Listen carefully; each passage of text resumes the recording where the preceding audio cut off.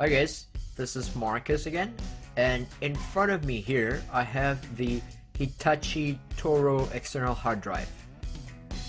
And what I'm gonna do today is show you how to open this hard drive to retrieve the drive inside.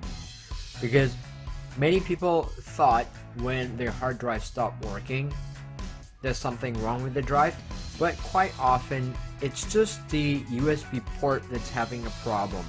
And most of the times the hard drive inside is still perfectly fine. With this one, I believe it's the USB port that's become loose, so I want to check if there's an actual problem with the hard drive. Anyway, this is the 500GB version, but as far as I know, even the 1TB version can be opened the same way. So when you look at the drive, there is no visible screw, but after looking it up online, I found a way to do it and I just want to share it with you. So first, when you look at the hard drive, you can see the Hitachi logo on the top and the USB port at the bottom.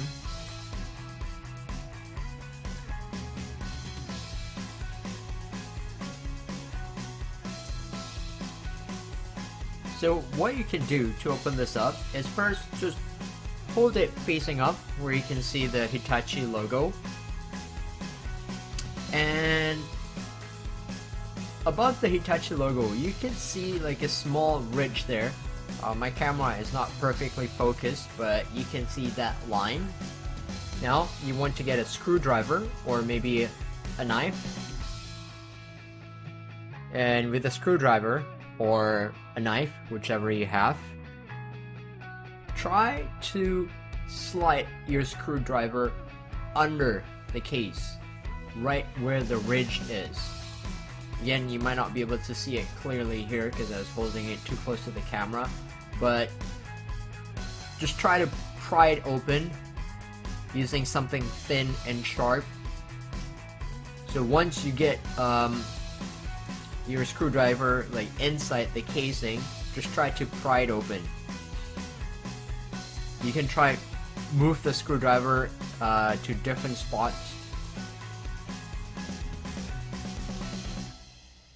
Let me just give this a try again. It's a little bit hard, but I think don't worry about breaking it because the hard drive is not actually on the top.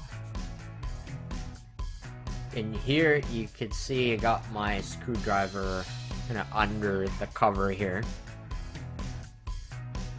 and I'm just gonna work my way around the drive.